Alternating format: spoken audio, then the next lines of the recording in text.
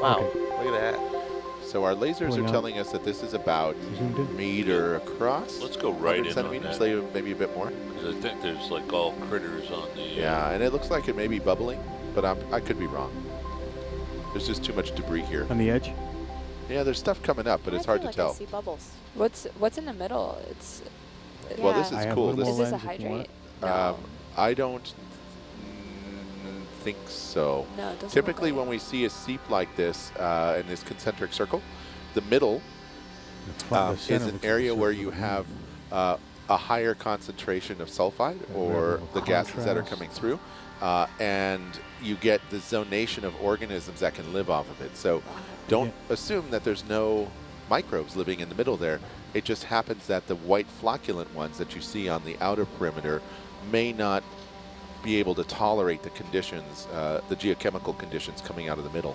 I think we're just seeing a classic ecological zonation. Look how long that siphonophore is. It's My amazing. goodness. I'm seeing a lot of them too. Want to look for animals, things that are animal-like. Well, So- let's creep in there first because I agree. it certainly doesn't look like a target-rich environment like the last place. Yeah, that's true. Go ahead and zoom right in there, Alan. Let's see what we got for critters. Still lots of gastropods. Not very Someone's squeaking their microphone. exciting. Not it. Not it. No, somebody in the front row. I looked All very right, quickly. come wide, please. You notice on the screen here, the ROV plowed into the sediment, and you can see that it is jet black underneath that surface veneer. That's brown, and it's brown because it's oxidized. Even though there's just a little oxygen, it's enough to change the oxidation state and to cause some of the minerals to change from black to brown. Iron in particular is known for that. So, well, actually, this looks all right. We see there are some little critters. I think, why don't we plan on doing 2 slurps here? We're going to go ahead and do one on this chamber and avoid the black blowout in the middle, if you please. And Okay. go ahead and slurp perhaps a little bit off to the starboard there where you see some snails. Give me some slurp action there, Ellie. I'm dying to add sound effects to this. Is that what you're looking for, Al? Yep. It's so much more fun this way. Coming again. Nice. Let me help you out a bit, Al. Thank you, Pete.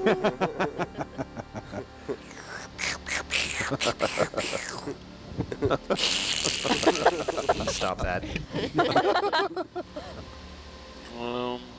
Okay, that's pretty much all the animals off to starboard. Indeed. Will, are you in a position to kind of hold the section there and let Al zoom in a bit behind where your hose is?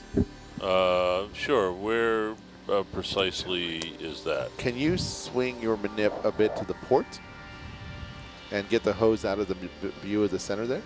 Perfect. Thank you, sir. Al, could you, when you're ready, zoom in on the animals living on that gray patch? I'm trying to figure out if we want to ask Will to sample those or do something else.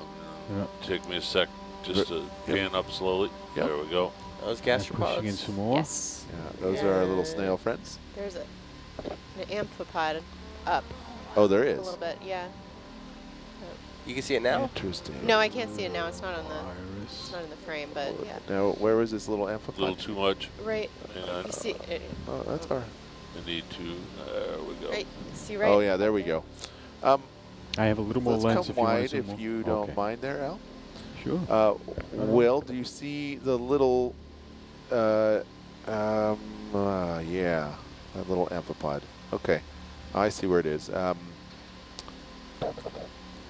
Back in about halfway. Yeah, up. exactly. Yeah. So, Will, you see the black blowout, and there's a Yes. little to about the 2 o'clock, between 2 and 3 o'clock. There's a little creature crawling along there. Go in wide, closer, Al. Okay, it's off to about, again, 2 o'clock. There it is. It's a little kind of red. What Alex is pointing at? No. Yes. Oh, right there? Yeah. Give me a slight tilt up and a slight pan right, and I can center them up. Just come a little bit wider. Mm-hmm.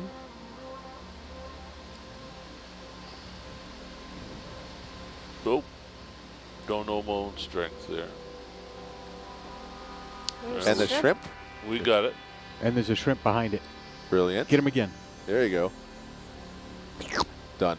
Gone. That was a Wow. particularly good sound effect. That was a great sound effect. You know what? Let's go ahead and just slurp the middle. Let's just do this all in one slurp. I think we got enough. Yay. Yeah, we got plenty to do, and we need to pick up the pace. So let's just get this done.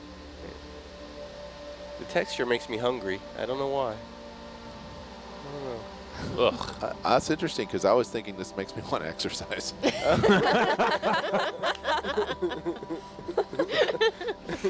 I'm with you. This could be enough. Okay, wide L. Right all the way. Yeah, that's wonderful. Nice job, Best sir. bottom. One of our viewers asks, why are there such different colors in the sediments? It's because the sediments are composed of metals, like iron, and they're composed of organic matter, like Gonna fish have poop, to deal with and that. dead up little in the things. watercolor. And those different compounds change color. Not all of them, but some of them, Wow. whether or not oxygen's present. Oh my gosh. That's cool. Do you want me to stop the Yeah, slurp? look at that big jelly. Yes. Gelatinous mass. Wow. Thank you, Will. That was great.